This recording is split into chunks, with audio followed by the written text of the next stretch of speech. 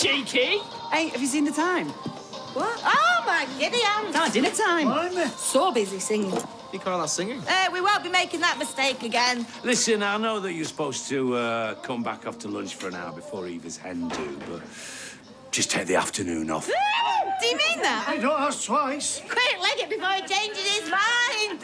Out me way, Izzy. What are you doing? I'm in a hurry. Oh, and I'm not. Lovers really, Dad. I believe you. Thousands wouldn't. God, they're in a rush. All right, love. Right, this came. It's from Carla. I told her you weren't having a stag do, so I had to take pictures and send them, apparently. I'm not wearing that. Well, I see. Is it fancy dress? Oh, yeah. Oh, I love fancy dress. I once went to a party as a piece of toast. Well, by all means, yeah. Join in, come on. The more the merrier. Oh, and I have to take them to Deb. Let's hope they fit.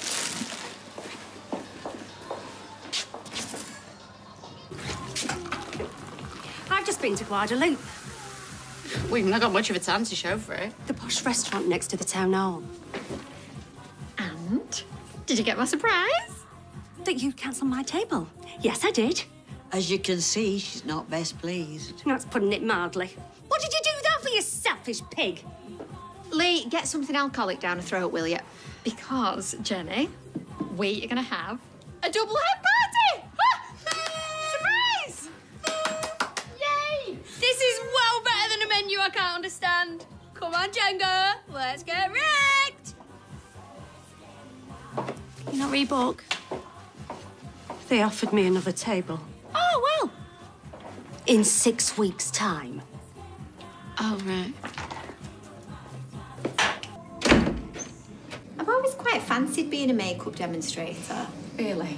You know, like one of them girls you see in Selfridges or Arvinex that are like, "Excuse me, madam, would you like a sample?" Life would be straightforward then, wouldn't it? Oh, I don't know. I think whatever job you did, Eva, drama would follow your own. None of this is my fault. No, sorry. Oh, you're right, Rita. Oh, heck, you look a bit peaky, babes. I just need to sit down, I think. Do you think I should go after her? No. She's had one too many bodies, that's her problem.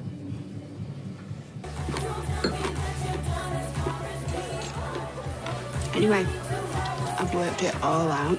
Oh, amazing. Poor Rita there. I'd hate to have Alzheimer's.